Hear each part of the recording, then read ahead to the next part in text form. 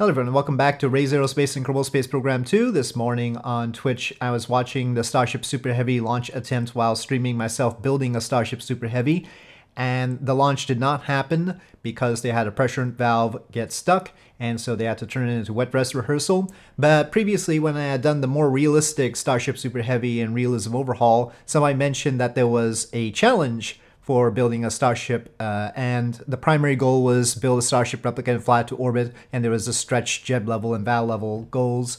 I normally don't do the challenges because I'm quite self-motivated and come up with my own ideas. However, I did instantly, when somebody mentioned the challenge, come up with an interesting plan, so I decided to go with it. I wanted to use the swivels and the Reliance in order to get the 33 engines on the first stage, and of course, you can't fit them on a 5-meter tank, so you need to use the fairing to sort of make it look right, and that's what I've done here. I just test launched the super heavy portion of it. It's stouter than it ought to be, of course, and that's because we're underfueling it already, and it'll just be extra dry mass and have less thrust to weight ratio otherwise. It flipped out because we don't have any aerodynamic surfaces, and unlike real-life engines, the swivels don't actually swivel that much, so it was a little bit tough. I put the little chines on, or as I like to call them, strakes, and I even put the grid fins. And here we have the Starship on top. That has 3 skippers as the vacuum engines and 3 swivels as the sea level engines on there. And the first time we launched it, it was still a little bit heavy. I overloaded it with fuel, and so it's not quite getting off the ground right. It's going off to the side instead, and so I'll have to underfuel it a little bit. But the grid fins are gonna create a whole lot of extra drag, of course, the way they are splayed out like that. I could put them edge on, but I decided to go with this and just deal with the issue. They'll act as brakes on the way down. We don't have any other brakes after all. I'm not going to do the super heavy return here. I was just trying to get to orbit and I had all sorts of problems. And the reason I had all sorts of problems was something I didn't realize that we'll get to in a sec. But first of all, it flipping out was a problem. Here, I tried to switch to the Starship portion, but that didn't work out because my root part was still with Super Heavy. Both Starship and Super Heavy here have the largest control core embedded in them, and also the largest reaction wheel, just one of them though. So they do have those. And here I'm launching again, and this time the root part is in Starship, so I rerouted to the top controller, and it still flipped out, as we can see. This is gonna continue to be a problem, but I did check the staging could happen. Actually, things worked out much better than I thought they would. I mean, I was totally expecting it to just explode and fall apart on the pad, right? I mean, or some of the chines to fall off, or the grid fins to fall off.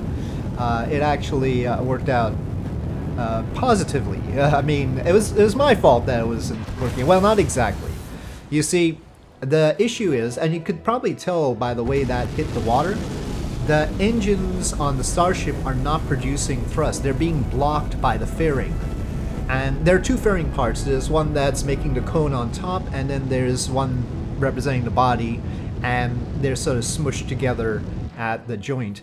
But the one that's making the body of Starship is extended too low, and even though it seems open at the end, it's not really open at the end. It's acting to block the thrust of the engines. So I need to shift it up a little bit in order to solve that. It takes me a while to figure this out though, because I thought it was just flipping because of the fairings being really draggy, right? And here I put the lower Starship fins on, and that obviously would just make things worse, but I wanted to see what would happen. But yeah, here I increased the size of the chines, and now it's looking a lot like Ariane 6 Pekka mentioned during the live stream, and yes, it sort of does, but we'll reduce those after a while. I actually added the control surfaces to those as well. A little bit cheaty, but anyway, this time we separated, ignited, but it's still not under control. But you can see from the velocity, we're not getting any extra velocity. I don't know why I didn't notice that earlier. But I decided to try... I thought the issue was just controllability, because the fairings were producing a lot of drag or something. That was my assumption, but it was a mistake. Well, the fairings were producing drag in a different way. They were stopping the thrust of the engines. But that's why I put vectors on the Starship instead of the skippers, because they would gimbal more. But that didn't help, obviously.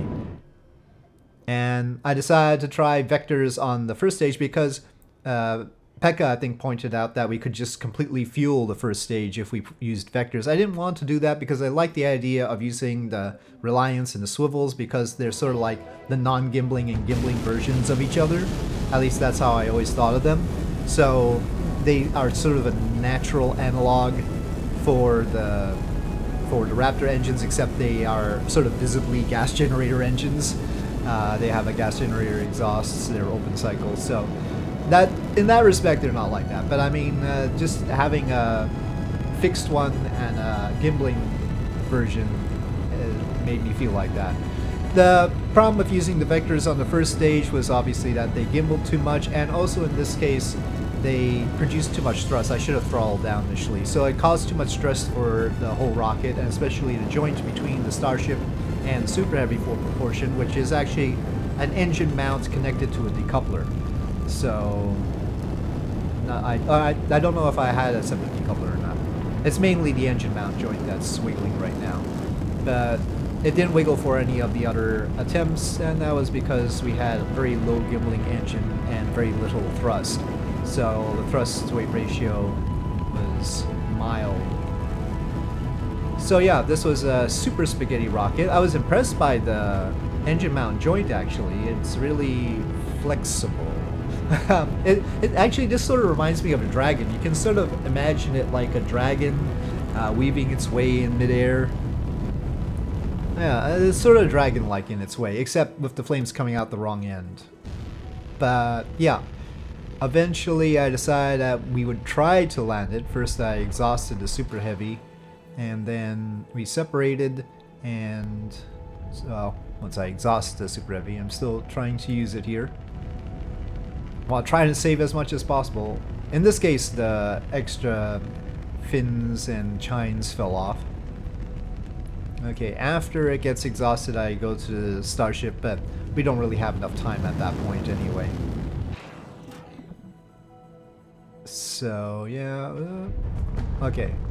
Off it goes, we lose the remaining grid fins, and it's all destroyed. Except, I think one grid fin remained flying in mid-air. So, at this point, it is actually after the stream, I realized what the problem was, and so you see I've raised the fairing on the Starship so that the engines would be uncovered, and that does solve the problem.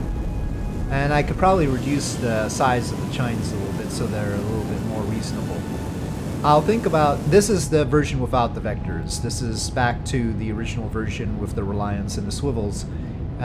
It's the version I like better, and I'll continue to try to do the challenges.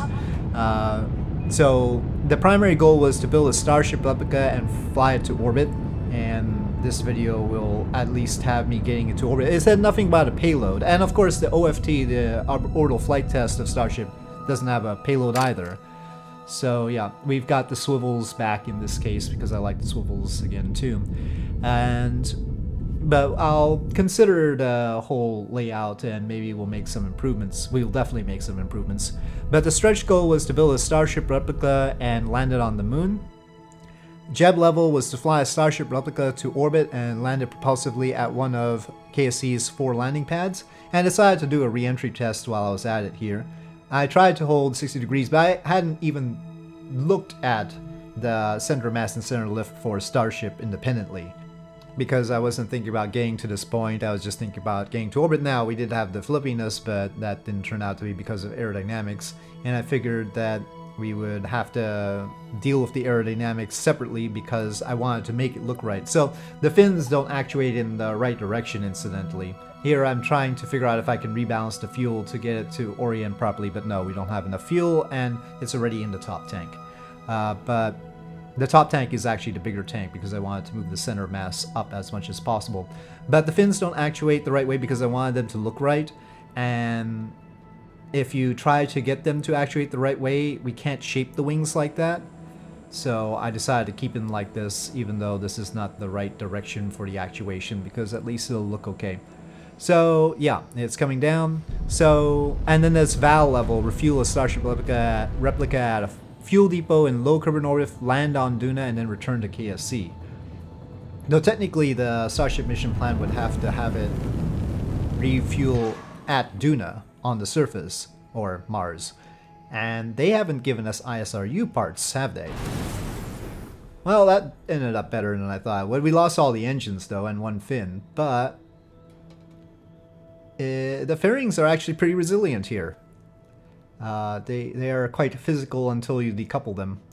So yeah, it's sort of a beached whale at this point. But this promise here, this potential, I thought up a whole bunch of other ideas of how to do Starship, like one with just a 5-meter body so that we could use the cargo bay, because right now I can't use the cargo bay, and then we can't carry any payload, but a 5-meter one could, but then you can't fit as many engines. Anyway, I'll have other methods, but for now, we'll leave it here, and I'll say thank you for watching. I hope you enjoyed this video. If you did, please do press like. If you have any comments or suggestions, please leave them in the comment section below, and I'll see you next time.